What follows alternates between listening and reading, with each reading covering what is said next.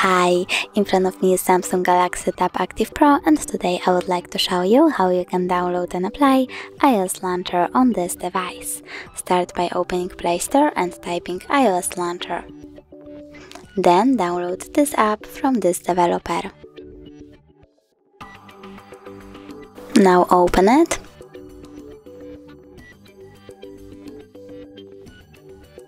And click Allow. Then tap Home button and tap on iOS Launcher. Choose Always. Click Got it and OK. As you can see, iOS Launcher was applied successfully on my device.